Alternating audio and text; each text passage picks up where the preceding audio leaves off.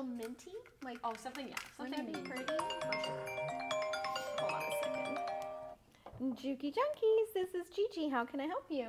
Hi, this is Nick. I'm a little bit fragile at this point. I really need an industrial machine. I know I need an industrial. I just know it. I know it. I know it. I need to make bags. I need to make quilts. I need to do everything, but I really need some extra power because my domestic machine is just not cutting it with this extra thick materials that I'm trying to do these bags. So I want an industrial because I know it can do everything.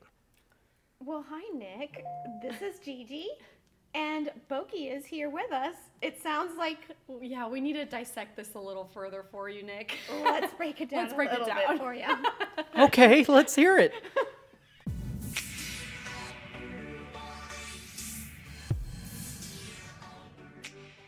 Hey guys, it's Boki here with Gigi's Fabric Shop, home to Juki Junkies, and I'm here today with Gigi. AKA the boss. So we're going to do a fun little video today where we're going to talk about which machine do you need, right? Knowing the difference between needing an industrial and knowing the difference between needing something more home use, like a TL machine, something more mechanical along that line. So Nick called us here a little frantic trying to figure out what he needs. He has so many goals and ambitions, so we need to figure out what to get Nick. So we figured let's make a YouTube video out of it. So without further ado, let's get started. Let's do this. All right, guys, so let's talk about the topics that we're going to talk about in this video. The first thing that we're going to discuss is who's ready to buy an industrial machine. Are you ready? The next one is questions to ask yourself before buying an industrial machine. This is a really good one. That's a really good one. Yeah. I had to write them down because there's quite a bit. Yeah, a little fabric bolt here. And then the bad news to Nick, who called and wants the machine that has all this. Bad news and good news, Nick. Okay. Yeah, we have to discuss that. Yeah. And support and service for your industrial machine. Right. And what do sewing machine companies don't really... They don't want to share these things with you, right? They're not going to tell you the real things we're going to talk about right now. So this is going to be all you need to know when you're deciding, do I need an industrial? So let's start up here. Are you ready? And our goal is to make sure that you get what you need, right? Not what we need. We're matchmakers. Yeah. So let's talk about if you are ready to buy an industrial machine. And one of the things that I usually say is, well, do you feel like you've outgrown your TL machine? Right, yeah, that's a great place to kind of look, like what are you on right now? Right. Where are you at? If you're on like a hand-me-down machine, then maybe you're not ready to make this big jump, or maybe you are, you know, it depends on everyone's circumstance, or are you here already and you thought this was all I needed, and are you already outgrowing it? No, and some people have a little tiny travel machine, and they've never sewn on this beauty. Right. So it's like you go from a travel machine to this, that's a big jump. Right. So we need to be over here, so Yeah. you might not be ready. So evaluate. that's something to think about. Yeah. Also, speeding up your production. Right. Yeah, that's a big one. So You like, know? do you need to go faster? Are you doing this for a business? Or sometimes it's not even about production necessarily. It's about, you know, power. So there's things that go into it. Are you doing it for speed, quantity? Are you doing it for hobby, but you need something more powerful? Or you want to sew with a little bit of more butter. Yeah, like that Like warm, smooth nice, process. fluidy. Yeah. So That's I think I would know the answer to that one. Yeah. The hand crank. Yeah, no hand No cranking. hand cranking, Yeah, you know? So, or do you not want any hesitations or limitations? Right. Which that is when you are ready to just, hey, take it up to that next level. Right. I want my stitches more defined. Right. I really want to focus on industrial thread. Right, I was gonna say, I wanna do big, thick thread. Like you wanna work with that text, like 90 thread. This machine's not gonna give you that. So that's another good indicator that you're ready here. You know, you're ready to make that big jump up. I think that covers a lot about that question. So we should do the, what's to ask yourself? Because we can ask you all these questions, but you gotta ask yourself some things first. So let's talk about that. We make you think. Right. We don't make it easy. Our job is to interview you. So the questions to ask yourself is, when jumping into an industrial machine, the biggest one for me, Mama Bear comes out. And Mama Bear says, are you self-driven? Right. Do you teach yourself? Are you a go-getter? You know, if something breaks down in the machine, are you willing to try it on your own? Right. Yeah. Are you a problem solver? You know, That's a great one. Are you ready to take on that challenge? Because we're not here to make this machine seem all fluffy and super easy, right? There's definitely some challenges naturally with any machine, some learning curves. Are you ready for that? And you there know? is there is intimidation. Yeah, when you first get it. There's a I little always bit. call it like the 747 is just going to take off, and Yeah. it does kind of scare you. But you got to ask yourself those questions. Right. And if you're that type of person that is very self-driven, educates yourself, goes the extra mile to look for that answer, then yes, This absolutely. is great, without a doubt. The other question to ask is space. Right. Okay, when this, like any industrial machine is going to come with a Table. table. Has its own setup. It doesn't just sit on a tabletop. You don't have that ease. Of course, you got to make room with any sewing machine, but this is a whole nother level. And I think it's like 47 by 21. yeah, you have to look that up. It's definitely a big space. You have to find the room for it naturally too. So that's a big one to remind yourself. And then the next thing to ask yourself is service. Yeah. So I would say 99% of the service calls that we get for this machine, we can actually teach you how to fix it. Oh yeah. Over the phone, or we create a YouTube video. Yeah, and that's support right there for you guys. Just Yep. for you guys. Yeah. So So that's. do you have service? When you purchase it from somewhere else or from us, whoever you buy from, what kind of service do you offer? Yeah. You know? Right. What are you getting out of that company that you're buying it from? Are you just exchanging this deal and then you never talk to each other ever again? I'm laughing because I think the last time that someone called me and their machine went off timing, I was kayaking and looking at the manatees. So yeah, we provide service. We pick up the phone, all right? We pick up the phone. That's a really, really big one. So we're here to help you when you have those questions, when you have those concerns. David has a setup video, so we are here to help you along the entire journey of this a little bit intimidating machine. Yeah, but not to scare you, these machines are set up in factories often. You know, they're in those big warehouses. Yeah. They're not high maintenance machines. They aren't. They really are not. That's a really good one. Yeah, that's a good thing to point out.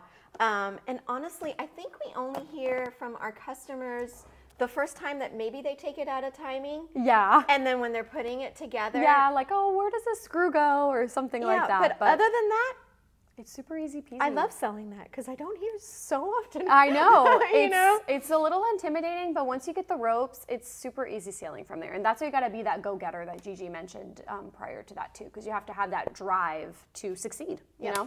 So let's talk about the bad news for Nick that called us. Yeah. Not so bad, not so good. It's just There's good and bad. Right. There's good and bad. He wanted to sew bags. He wanted to quilt. I think he wanted a free motion quilt. He wanted everything in one. He was just like, I want to do it all, so I must need an industrial, right? Which is not true. So the question we asked them is, what are you needing a sewing machine the most for? Yeah, what like- are you missing out? Is Yeah. it, you know, are you really needing a sewing machine for quilting? Is it for bag making? If he tells me, hey, it's for bag making, or hey, it's to do the upholstery of my golf carts, Right. and it's 90%, Right. 80%, then I'm going to lean you towards that industrial machine. That specialty. Or I mean that specific specialty. Exactly. Yeah. So when we're looking at a machine like this, like the TL series machines, whether it's the 2010 or the TL18, maybe that would be good if he said, well, I'm like 50-50. Right, like he's figuring it out right now. You know, he doesn't really know what his main goal right now. So if he needed that variety right now to figure it out, 100%, this would be that perfect fit. Because in this machine, you literally could have a throat plate that could be thin fabric, thick, and medium. Lots of different accessories. But you're not going to get that over here. One specialty on the industrial. So if you want to do heavy duty bag making, that's what you need, all right? So that's something to keep in mind. Yeah, and something to keep in mind with the TL models, these are semi-industrial machines. So these are kind of like that step right before you jump into that industrial machine. Yes. You're going to get a major workhorse, and I love when we compare this to kind of like vehicles. So this is like your SUV, Right. you know? You're kind of like do it all kind of thing. Pack all the kids in there. Right, yeah. Pick it up, take it as you go. But then you have the big, what do you call those trucks? The semi-trucks. The semi-trucks. This is a semi-truck. You only get to take your partner with you. Can't bring all the kids. Yeah. So in the sewing world, you have, this is going to be a very specific type of use. It's going to sew without hesitation because Right. it has that built-in walking foot. You can sew major heavy layers. I wish I had some samples of fabrics in my hand to show you guys, but that's what this one is going to be. It's going to be for that heavy-duty need. And it's not mobile either, so that's something to remember. That's actually something great. And you know, I meant to it talk doesn't about move that. around. Like when you get this guy is staying in place. This is it, right? It's going to stay in its place and it's going to work hard for you. Or this is, you know, a little bit more flexible. You move it around with you as you go. So that is also something to keep in mind. And with servicing as well, this is not the easiest thing to pick up and take to a service department for them to look at you. So it's really important to have support like me and Gigi talked about earlier in the video. So. Yeah, that's actually great. Yeah. That's and like we said before, you know, the nice thing about it is when you purchase from us, we take great pride in customer service and supporting you through the lifetime of the ownership of that machine, and we will hold your hand along the way, and we will answer phone after hours because we're known for that. Yeah. Which is crazy at times. So that makes us think about what other sewing machine companies are not going to tell you. So other sewing machine companies are not going to be so truthful, and I know sometimes it kind of sounds like we're scaring people away from industrials, but that's not what it is. We're here to tell you the reality and really uncover if that's what you need. Really not to talk bad about anyone, but my pet peeve and the reason we thought, hey, let's cover this is because of the things that we see people posting. Our examples. On our Facebook group and the phone calls that we get. Yeah. So we're not going to mention any names because we really don't want to talk about anyone. Right. But what we want to say is this is what we hear. Right. And for example, we had a lady that said, I wanted to buy the 1541 with casters. I purchased it at my local dealership. He didn't have the casters and he was like, no, no, no, you don't need it.